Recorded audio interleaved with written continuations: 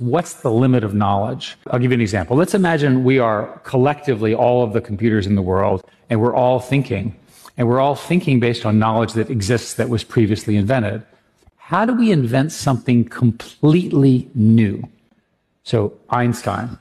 So when you study the way scientific discovery works, biology, math, so forth and so on, what typically happens is a truly brilliant human being looks at one area and says, I see a pattern that's in a completely different area. It has nothing to do with the first one. It's the same pattern.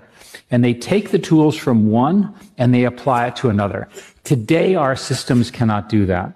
If we can get through that, I'm working on this. It's a general technical term for this is non-stationarity of objectives. The rules keep changing.